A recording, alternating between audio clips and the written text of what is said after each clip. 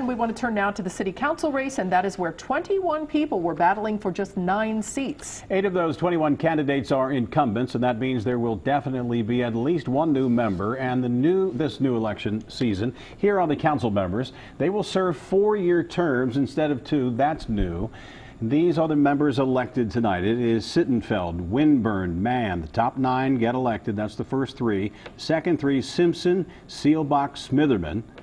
The last 3 and the final ones are Young, Wendell Young, Flynn, and Murray.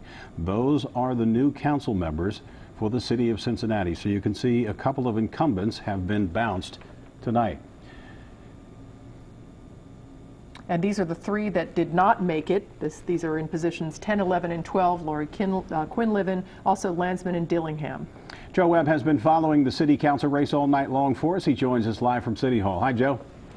Hey, Rob. Well, as you pointed out in that list that you gave us, there are 3 new faces on Cincinnati City Council that are going to change the balance on a lot of significant issues. David Mann, the former congressman, council member, and mayor, ran 3rd, made a great showing after a long time away from city politics. And newcomers Kevin Flynn and Amy Murray filled out the 8th and 9th spots of this 9-person field.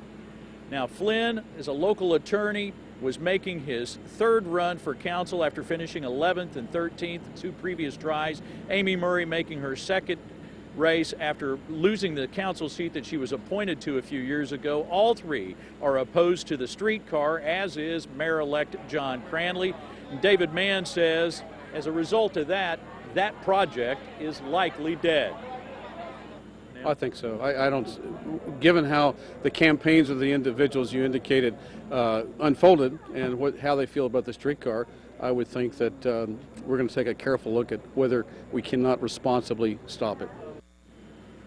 From what everybody has said and their stances on the streetcar, the vote now on City Council looks like it would be 6-3 opposed to the streetcar. Incumbents Lori Quinlivan, she did not get reelected, neither did incumbent Pam Thomas. That created 2 of those spots, the 3rd being Roxanne Qualls. Reporting live at City Hall, I'm Joe Webb, Local 12 News. Rob? Joe, thanks.